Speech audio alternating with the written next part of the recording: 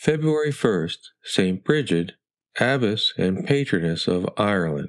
Next to the glorious St. Patrick, St. Bridgid, whom we may regard as his spiritual daughter in Christ, has ever been held in singular veneration in Ireland. She was born about the year 453, and during her infancy her pious father saw in a vision men clothed in white garments pouring a sacred oil on her head, thus prefiguring her future sanctity. While she was still very young, Bridgid consecrated her life to God, bestowed everything at her disposal on the poor, and was the edification of all who knew her. St. Bridgid was very beautiful, and fearing that efforts might be made to induce her to break the vow by which she had bound herself to God, she prayed that she might become ugly and deformed. Her prayer was heard, for her eye had become swollen, and her whole countenance so changed that she was allowed to follow her vocation in peace. When about 20 years old, our saint made known to the nephew and disciple of St. Patrick, St. Mel, her intention to live only for Jesus Christ. He consented to receive her sacred vows.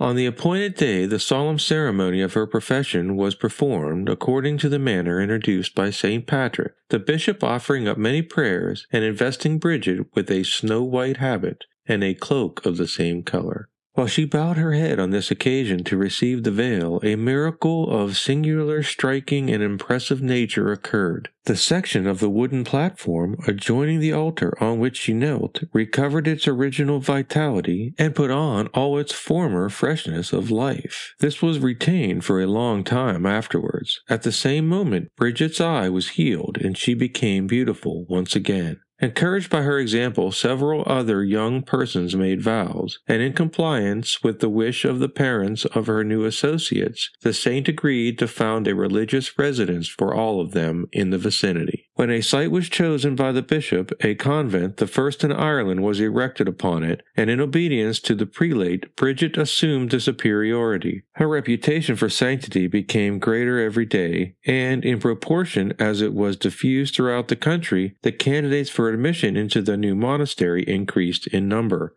The bishops of Ireland, soon perceiving the important advantages which their own dioceses would derive from such foundations, persuaded the young and saintly abbess to visit different parts of the kingdom, and, when an opportunity was offered, they introduced branches of her institute everywhere. Through her many journeys where she helped the poor, she ended in Kildare, where she and her companions took up residence. Bridgid contrived out of their small means to relieve the poor in that vicinity very considerably, and when the want of these persons surpassed her slender finances, she did not hesitate to sacrifice for them the movables of the convent. On one occasion, imitating the burning charity of St. Ambrose and other great servants of God, she sold some of the sacred vestments in order to procure the means of relieving their necessities. The renown of Bridgid's unbounded charity drew multitudes of the poor to Kildare. The fame of her piety attracted to the region many persons anxious to solicit her prayers or to profit by her holy example. In time, the number of her followers and admirers increased so greatly that it became necessary to provide accommodation for them in the neighborhood of the new monastery, and thus were laid the foundations of the town of Kildare. St. Bridgid died after 70 years devoted to the practice of the most sublime virtues, during which her holy institute had become widely diffused throughout the Green Isle and had greatly advanced the cause of religion in various districts where it was established. Like a river of peace, its progress was steady and silent.